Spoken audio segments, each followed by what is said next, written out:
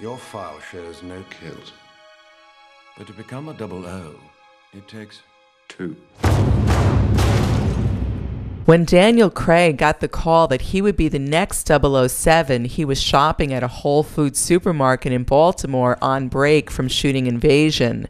Craig made an immediate beeline to the liquor aisle and had his own private martini party. In Casino Royale, Daniel's Bond is just beginning his spy gig with the British Secret Service, and his first mission is to infiltrate a high-stakes poker game that is a front for terrorist funding. Daniel talks about being directed by Martin Campbell in the film's poker scene. His energy is just infectious, and you need that energy because the fight sequences are very energetic. But you also need it in quieter scenes, like the stuff we're filming at the moment, which is the casino.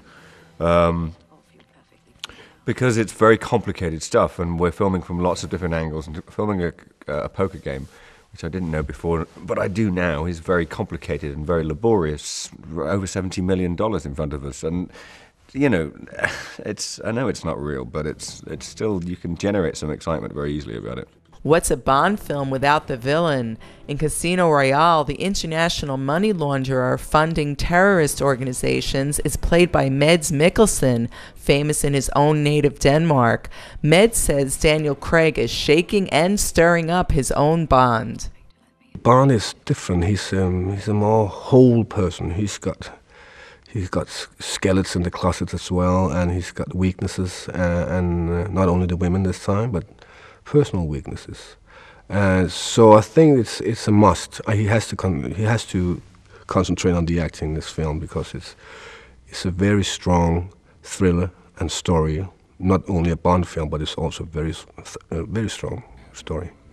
This Bond doesn't love him and leave him either, with a strong love story between him and Vesper Lynd, played by Eva Green, the treasurer hired to supervise his access to millions of dollars at the poker game. What she doesn't gamble on is falling for Bond. Eva talks about connecting with Daniel Craig from the first screen test.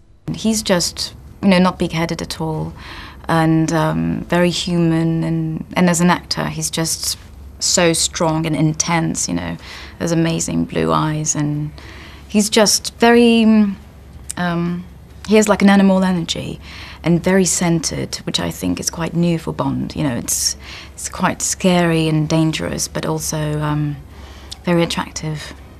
Daniel Craig is signed on for at least 2 more Bond films. Casino Royale opens Friday in theaters.